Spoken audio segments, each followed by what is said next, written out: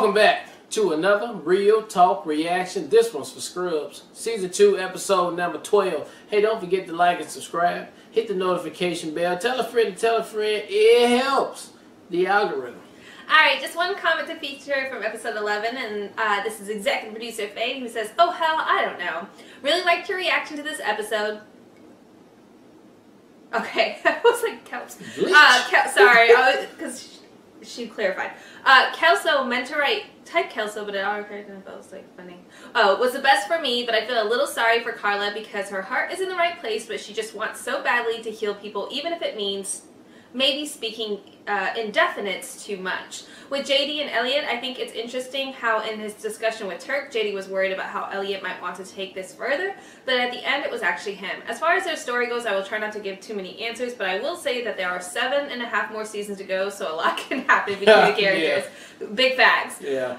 Who knows, Elliot and Kelso, in gorilla costume of course, could get married by the janitor. That would be insane. Yeah. Looking forward to the next episode and Elliot finding her inner strength at some point because that girl needs to take charge of turning her personal life around. Big facts. Alright, let's jump into episode 12 right now. Where the hell is Carla, man? We're gonna miss the previews. Hey, you're black, right? Here we go. Here we go. I hate that stereotype that all black people yell at movie screens. You know, like, you go see some horror flick and you yell like, "Don't go in there, girl! Get behind the door!" You know? Behind the door! You wish you were allowed to yell at the screen, don't you? Why did she go in there? I mean, he's behind the door! He's behind the door! It's weird to run into someone from the hospital out in the real world. It's like see your teacher. How you doing, sir? I'm just Jim Dandy. Now, unless your pants are made out of turtle wax, I suggest you boys get your asses off of this seat. Oh, son, you need your car, huh?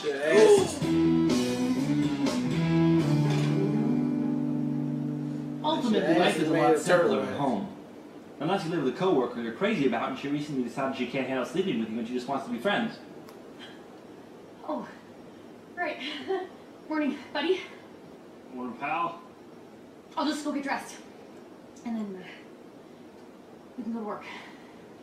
That's free. Alright, just relax. You can totally handle this. Chop, chop, chop, buddy!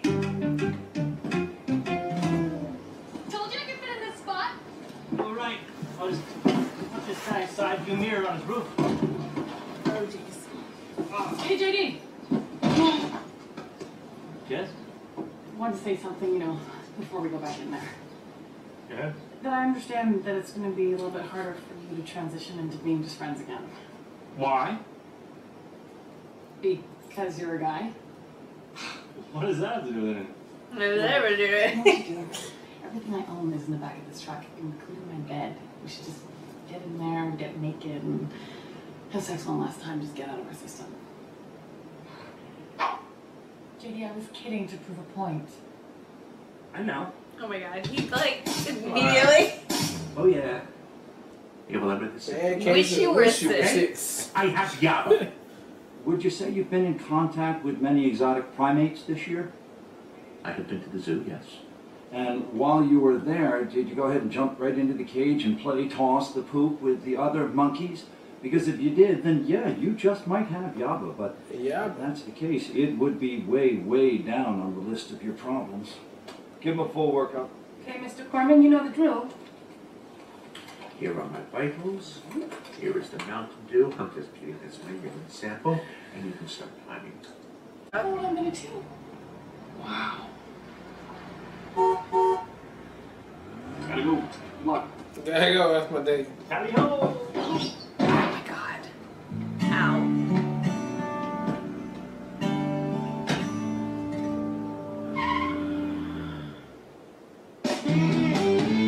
Dude, she was going like 35 miles an hour. All you saw was like knuckles and a bun. Poor Bessie, man. What kind of grown man still names his car? You do. Yeah, well, I've had Malik since I was 17. That's totally different. Don't worry about Kelso. His wife can drive him. His wife hates him. Oh my god. Shit. He mad as fuck, man. Morning, Skipper.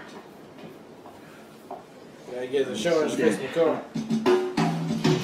Mr. Corman, I'm afraid you have Waldenstrom's macroglobulinemia. It is a very rare form of cancer. Yeah. What cancer? Of I cancer. think I had You that just in need- college once. This is Dr. Zeltzer. He is the finest oncologist we have on staff. Really? Yeah. You think so? Yeah, do. Thank you. Thank you. So where do we start? Well, first off, we need to... It's just Miss Kay told me about picking up her grandkids, and she said she was feeling fine, and I believed her. Follow me. Son, have you used drugs in the last 48 hours? Oh, no, sir. Never used drugs. Because this shot you're about to get could kill you if it's mixed with narcotics. Oh, drugs, yes, sir, all the time. See? Waiting for the talk Everybody, screen, 6 all hours. patients lie. Remember House Food? Local riffraff, 10 seconds. Everybody lies, Dr. Turk. Whether it's that doobie brother in there or, say, me when I tell my son he can still live at the house after he graduates from art school.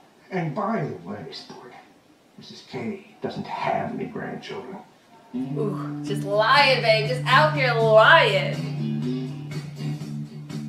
This kid ain't got no I'm still a virgin. You're pregnant.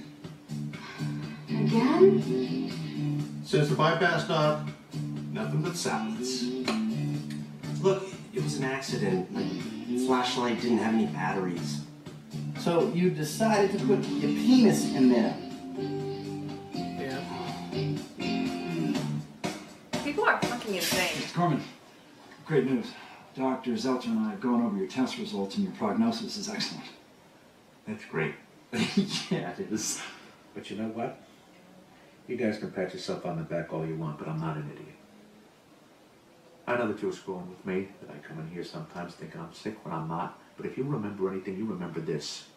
If it turns out I didn't have cancer, I could have been just some guy coming in here looking for help that you treated like crap. Yeah. Yeah. The whole thing has given me an ulcer. You want to be tested for that too, don't you? Do you mind? Good mind. Yeah. Cox just walked away. Yeah, You know he's what? like- You were right. I should have been there for you last night. Do you actually have cancer?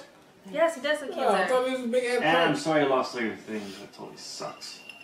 Calls me on it, and then you're damn sure the one who makes me stop. That's the way it works. That's the way it's worked for years. And just exactly what happened to that. I guess I just don't get as good a read on you as I used to. Maybe all that therapy has changed you. Oh, please, I'm crazier than ever. Look, during this entire conversation, I've actually been imagining myself sitting on a throne between us, watching all of this. Maybe we're just not as close as we used to be. You do have a baby mama now. So you're just like right here watching us? Other side. I'm invisible to the naked eye. Of course, that makes a lot of sense. Why so sad, Chocolate Bear? Chocolate Like going back to the hospital, you know? Yeah. Hey, is my breath okay? Because I think Lisa and I actually might try talking to her. Dude, that whole damn building is packed with liars. It is not. Well, if the cut was that deep, I'd probably just pull your arm off. Once again, Dr. Jan Itor. Dr. Jan Genital. Yanni door. Me. Oh, yeah, maybe you're right. But we're doctors, man. I mean, that comes with the territory. Some patients just don't like telling the whole truth. I don't get why people have to do that. Maybe it's because they're proud. Maybe it's because they're scared. You know what? It was just stuff. I'm fine. Yeah. Maybe it's because telling the truth would make them feel too vulnerable. I guess. Dude, you're gonna be late for the gift shop, girl. Oh my god. There are a few things I've always believed in. Like that my grandmother had crocheted for me and my first love letter. I feel bad for her. She's having such a rough time right now.